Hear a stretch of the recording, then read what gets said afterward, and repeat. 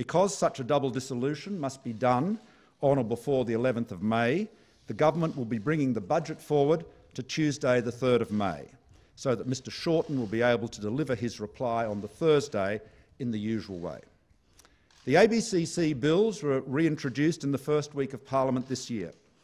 The reason they have not yet been voted on in the Senate this year was the decision of Labor, the Greens and the crossbench to send the bills to a committee for yet another review. This was the 5th review the bills have undergone. The committee came to the same conclusion it had on the last time it considered them.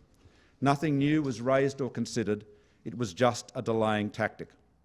In 4 weeks' time, Labor, the Greens and the crossbench senators will be given a further opportunity to make the right decision for Australia.